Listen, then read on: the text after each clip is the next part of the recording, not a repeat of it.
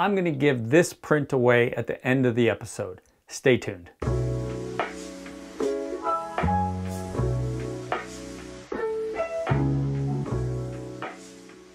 This is it. This is going to be my last darkroom video for a long time. Forgive me, it's Canada, it's been cold outside, it's been dark outside, hard to go out and shoot. So I do spend a lot of time in the wintertime printing. And I have taken you through my processes. I've shown you how I develop my film, how I make contact sheets, and today I'm also going to be helping a friend out. She's starting a new darkroom, and for anybody who's also starting a new darkroom, I'm going to show you my steps of printing your first 8x10 print or printing a print. So if you are a darkroom veteran, this video is not for you. If you know your way around a darkroom and how to print, this video is not for you. This is really for people starting out or wanting to build a little darkroom and wanting to make themselves a print after they go out and shoot. So I'm going to show you what you need to start out and the steps to make an 8x10 print, and it's super easy.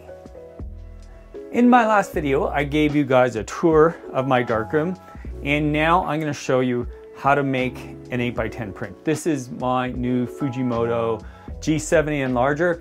This does medium format. It's a really slick little unit. It has the power and the timer right in the base, and I really like how this thing works and uses and how it goes up and down. So it's a slick little enlarger. I'm going to make an 8x10 print from a 2 1/4 Hasselblad negative out of this. So you're going to need some sort of an enlarger. And enlargers are actually harder to find now. They've become popular. Working in the darkroom has become much more popular. So before, you could get these things for nothing. Actually, somebody gave me this great enlarger with a great lens and this whole unit for free. But now you could probably sell this for a couple $100 on eBay or anywhere else. So you're going to have to look around and find yourself an enlarger, and an enlarger that will do the format that you're working on. So if you're shooting 2 1/4, if you're shooting medium format, you're going to need a medium format enlarger. If you're just shooting 35mm, then you can get away with a 35mm enlarger. And if you're shooting 8x10 or 5x7 or 4x5, you're going to need a much larger, a large format enlarger to be able to enlarge from those negatives. And to develop prints, you're going to need 3 basic chemicals. You're going to need a developer, a stop bath, and fix.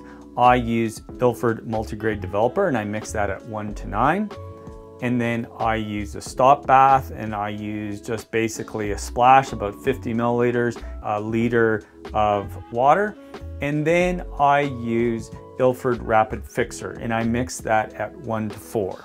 And that's it. Those are the 3 chemicals that you're going to need to develop a print. With your enlarger, you're going to need either a color head where you can dial in the filtration and dial in the contrast, or the Ilford filter pack that you can put under the lenses that will give you the contrast. Or there's also enlargers that will give you the contrast right out of the head as well. They'll give you from 0 all the way to contrast number 5. After you've picked your negative that you want to print, you have to take out your carrier for your enlarger, and you have to place the negative into the enlarger. I give it a little bit of dust off to blow off any dust, but you have to really watch when you use that you don't shake the can, because some of that stuff from inside the can blow off onto the negative, so you have to be careful with that. And then you insert your neg carrier, and it'll hold the negative flat, and then you'll line it up in the enlarger. So the first thing you have to do is you have to turn on the focus, and I'm just going to make an 8x10 print. So you want to get the enlarger head to where you want it, and then you want to start doing a rough focus and then a fine focus on the image. Then what I'll do is I will use the back of a contact sheet, an 8x10 contact sheet that is white, and I will put it in the easel. I can see exactly how the image is going to fit and where it's going to fit, and then I can center it from there.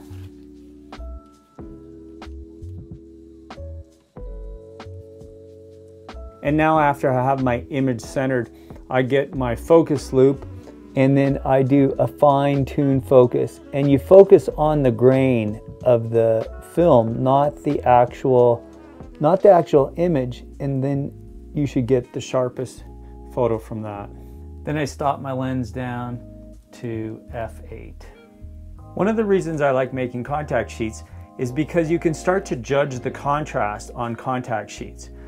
With this contact sheet, I print all my contact sheets at a 2.5 grade filter. So you can see here that we're going to print this photograph here, and it's very close to being good right now.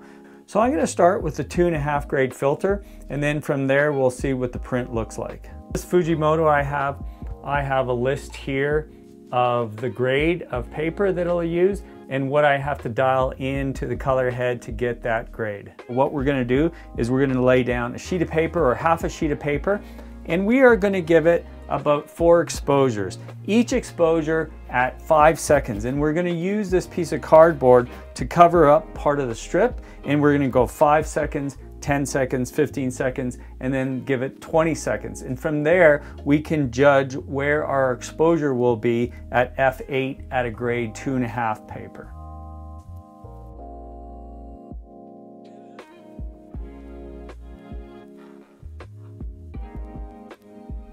And we can see that is way too dark.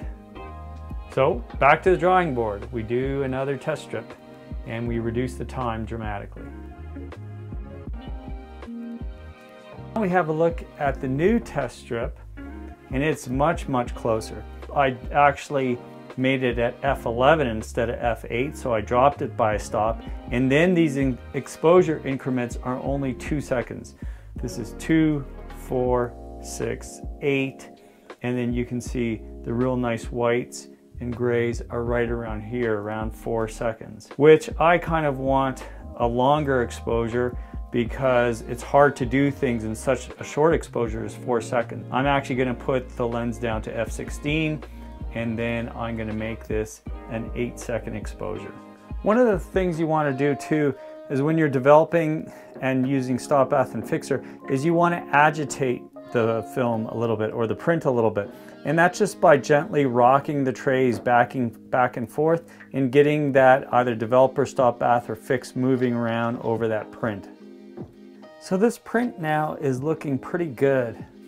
What I'd like to do is dodge a little bit of these badlands back here in the mirror, and I would probably like to just burn down a little bit of the sky, just make it a touch darker so that church pops out. But I kind of like the detail, and I kind of like the whites in that. I think that looks pretty good. Dodging and burning, this is what I use. I use a little dodging one like this. When I say dodge, I mean I hold back light. So I would go in here and just shake it, and always shake it. You don't want to just hold it because then it'll make a mark there. I would hold back a little bit of the light quickly like that. And if I want to dodge there, hold that back a little bit. So this is how I dodge. I hold back the light a little bit so that the print becomes lighter in that area. In terms of burning, you can use a piece of cardboard with a hole in it and you can burn, but what I like to use is just my hands. I put my hands right underneath the bulb like this, and then I can make a circle, and then I can kind of burn in, and I can give the print more light where I want it a little darker. So I use my hands to burn in, and I use this little dodging wand to dodge my prints. And just a note about contrast and grades on paper. As you can see here, this is a grade 1, which is very flat, and there's not a lot of contrast here. Here you can see this is a grade 2.5, which this image looks proper to me. It's got the great tones between the white and the black. And here is a grade 5, which is very contrasty. Rich, deep blacks with no detail, and whites that are blown out as well, which isn't right for this photograph. When you are printing, you have to decide which grade is going to work best for your photograph. And there, that's looking pretty good. That's just a really nice work print. I mean, that's just a really nice print. And after you fix it, it just needs 1.5 minutes, 2 minutes in the fix. After you fix it, then these RC prints, you can wash them quickly, and it only takes about 10 minutes to wash them. But if you're doing fiber-based prints, of course, it takes 3 minutes in the developer and then still a couple minutes in the fix, and then you have to wash them for a lot longer. You have to wash them for about 30 minutes, and then you should look at toning them as well. If you plan on doing a lot of work into the darkroom or really getting into the darkroom, I really recommend this book, The Darkroom Cookbook, and it has everything from how to design your darkroom to all sorts of different chemistry of using it. So if you really get into printing, I really recommend this book.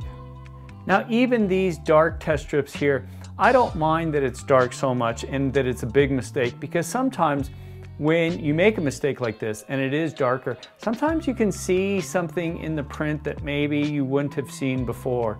So don't think of any kind of a failure. Always try to get something out of it. But even dark prints like this, where they might not be what you're thinking, sometimes can give you a clue to a way you can go with the print. Here you can see the second test strip where it's much more clear, and then now you know exactly where you can go with it. And then from there, I've taken it all the way into my final print here, which looks really nice. And that's just a really nice looking work print. I hope you liked this version of how to make a photographic print. I know it's a basic one. It is for beginners. I'm helping some people out. If you would like to win this print, you still have a chance. Subscribe. I will look at all my subscribers on March 15th, 2021, and I'll randomly pick a person, and I'll send this print to you anywhere you live in the world. It's been quite a ride on creating this YouTube channel. The support I've gotten has been amazing. So thanks very much for coming along. I hope you're all safe. See you next time. And I'm gonna get back to shooting real soon. Cheers.